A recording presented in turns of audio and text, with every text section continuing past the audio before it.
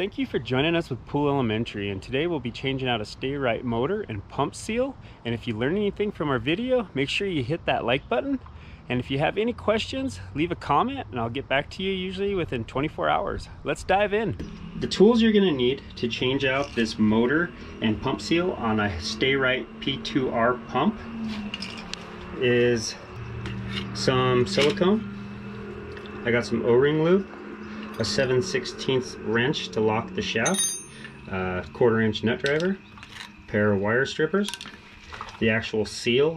The Sta-Rite P2Rs is usually a PS200 US seal. Other motors you'll have to check by the motor model number. They could be a 100 or a 201. Flathead screwdriver, 9/16 socket, pair of wire cutters, and I like to have some channel locks. So the first thing we're going to do is we're going to take our lock ring off, which basically holds our motor and motor plate to the actual wet end of the pump. So basically they're either going to have a handle that you can twist off, or they're just going to have like a nut that goes over a bolt right here. With our handle off or our nut off, we can take this off, and then you're just going to use a little screwdriver and kind of pry it apart.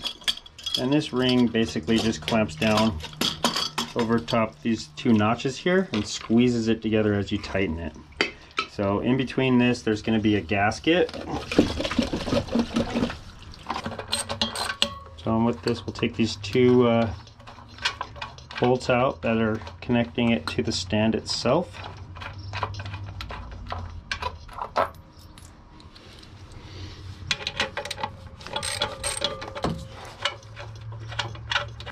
So once we've got these two bottom 9/16 bolts out, the motor should just come off the stand. And like I said, sometimes you don't have to do this if they're not bolted to the ground, but this one is.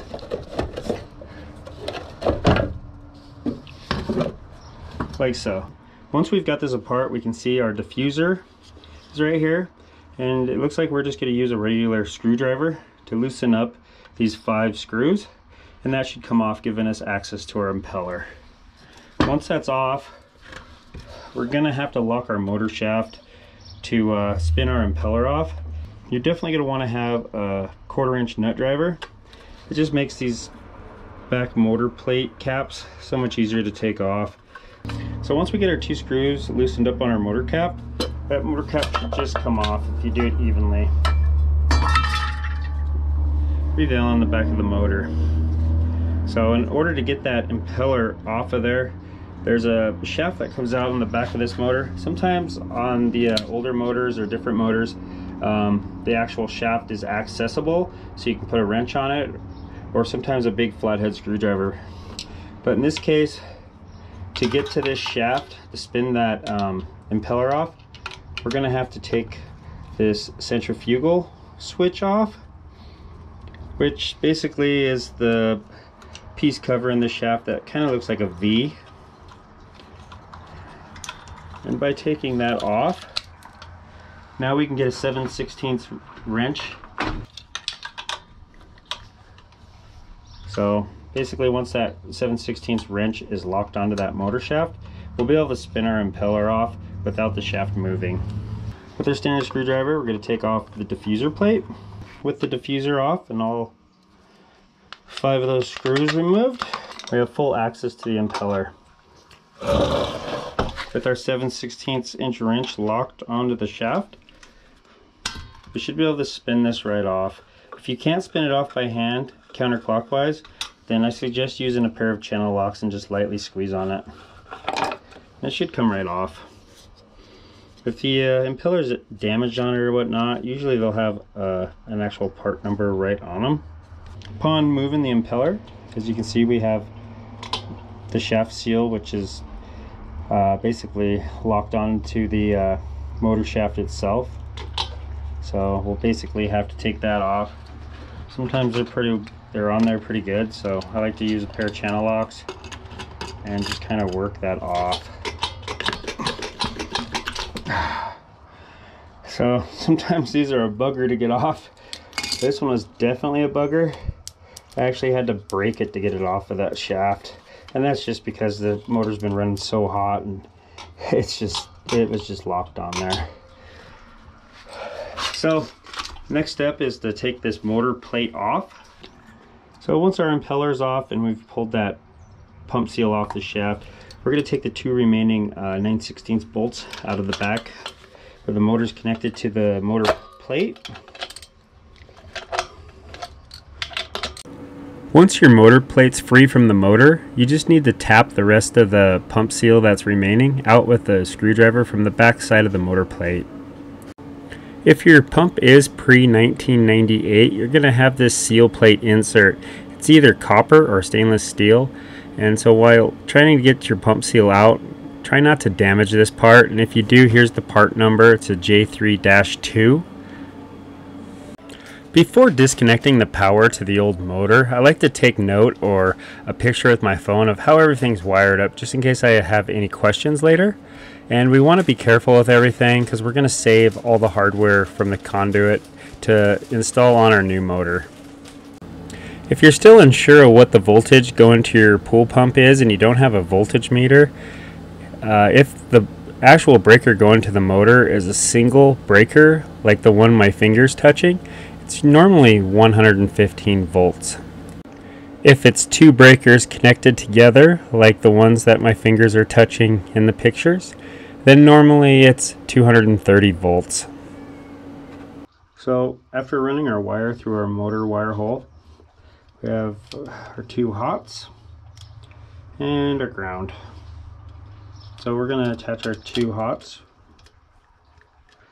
and I like to take these mounting screws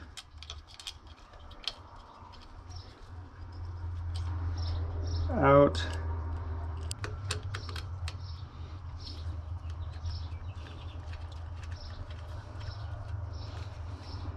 And then if your wire's braided like what I'm using, sometimes I'll just take my screwdriver and just push that braid underneath the actual tightening screw here. And tighten it down firmly.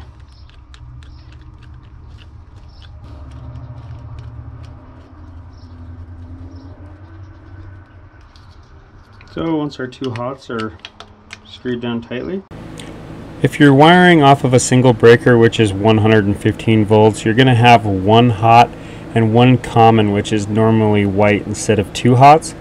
And on this Century motor that I'm wiring here, the actual common, which was white, would have gone to the terminal L2, and the hot lead would have went to L1. There's usually always a diagram on the outside casing of the motor to help you wire up the motor to 115. Last thing we want to do is attach our ground wire. I like to cut off a fresh piece. When we're wiring these up, I like to curl my copper so it's curling around the screw to the right. As I'm tightening it down, it actually will pull the wire in rather than push it out.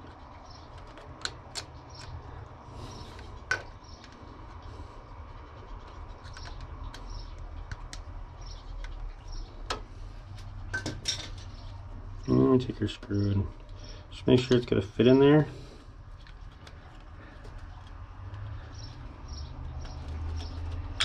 And for a 1/4 inch in it there, we'll just tighten it down.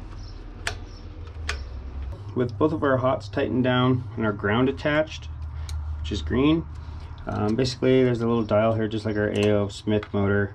This is the Century that we installed, and you just want to make sure that this dial is set on the right voltage. So you can either turn it so that way there's 230, or you can turn it counterclockwise and then it'll say 115. So this being 230, we're going to turn it so it says 230 on there, and that motor's wired. So from there we're going to have to get our 7/16 wrench back on this shaft also, so we can tighten down the impeller without the shaft spinning. So we're going to take this centrifugal switch off, which is this V-shaped switch. So now that that shaft is locked, we can screw on our impeller. Most of your Sta-Rite pumps either take the 200, a 201, or some of them take a 100.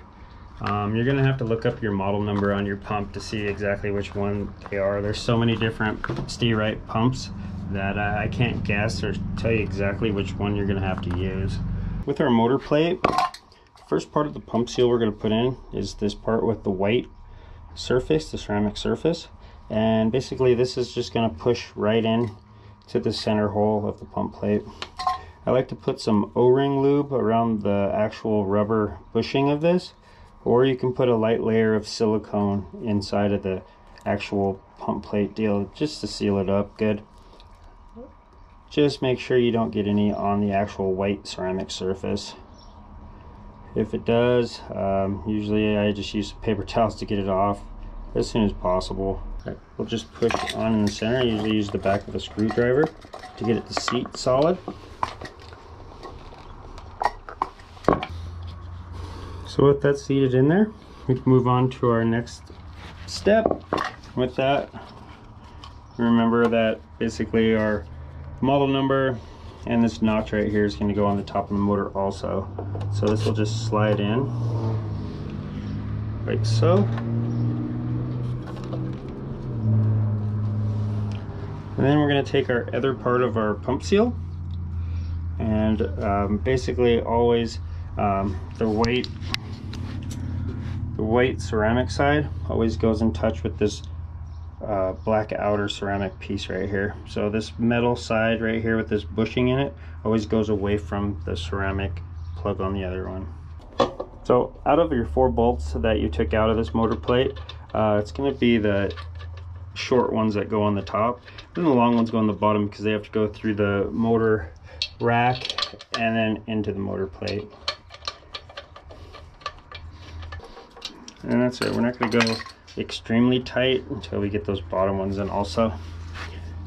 So with that tight, we can take our pump seal, the other half, and basically the side with the metal surface and this rubber bushing right here is going to go outward, and this side with the dark ceramic piece right here is going to go up against the other white ceramic like so. And then we're just going to twist our impeller back on clockwise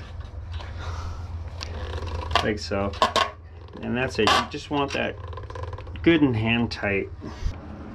So after we got our impeller on hand tight and we've taken our 7/16 wrench off of the back of the motor shaft, we can put our diffuser back on, noting that when we took it off, the actual part number for the diffuser was on the bottom. So we'll just go ahead and put it on the same way we found it, and we'll just take our screwdriver and tighten these down. So with our diffuser back on, I now just use some regular O-ring lubricant.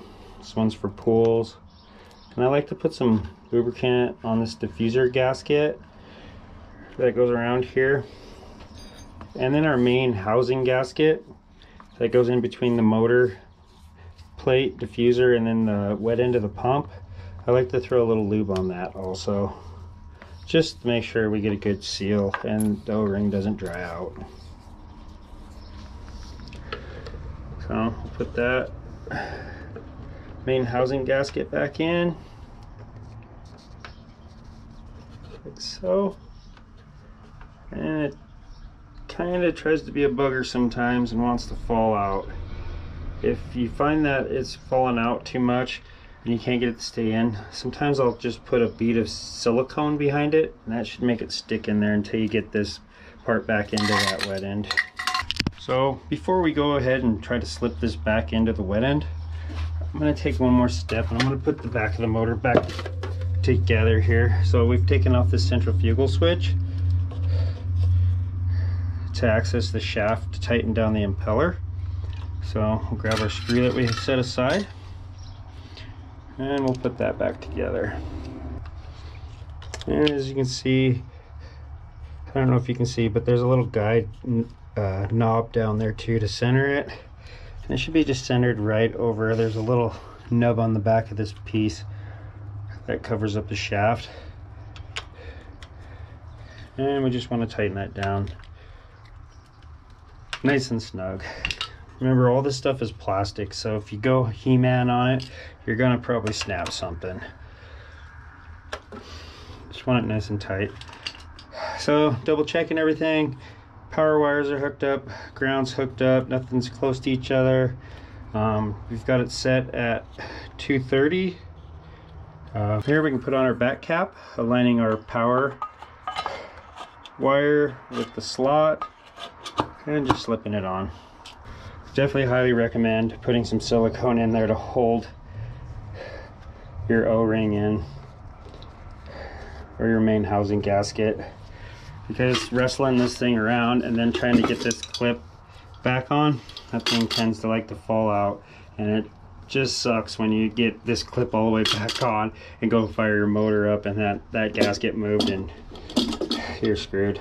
So what I also do is sometimes I'll feed this clamp ring inside here, so that way it's easier to slip in there.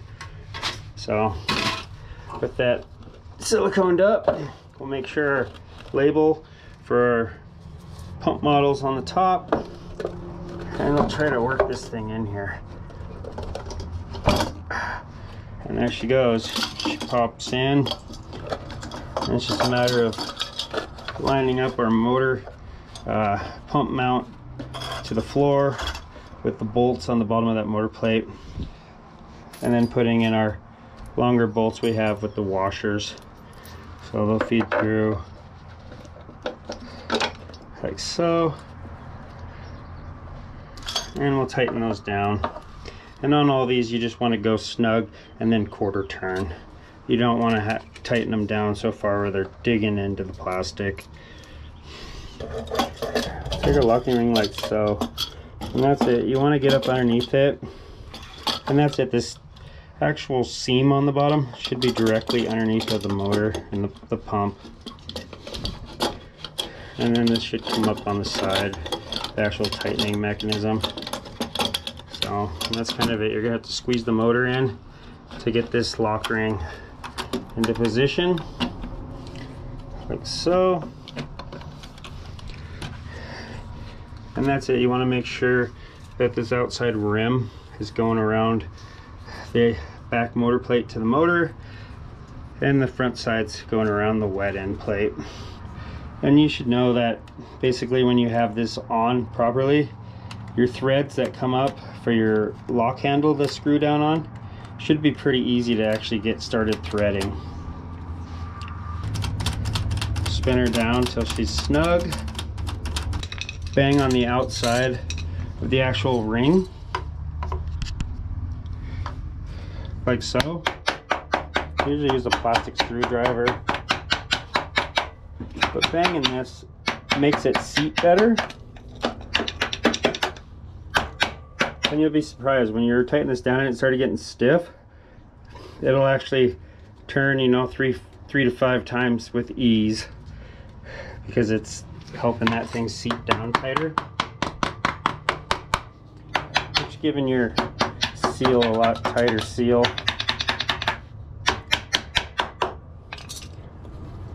And once again, we got some easy turns.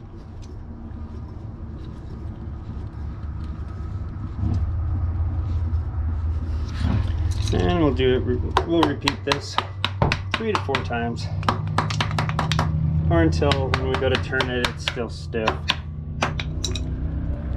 So now it's starting to get pretty tight. All right, everything's back together. We're going to put a little bit of O-ring lubrication on this lid gasket. We're going to fill this pump up with water, and we're going to go ahead and prime it up and test it out. You can see she primed right up.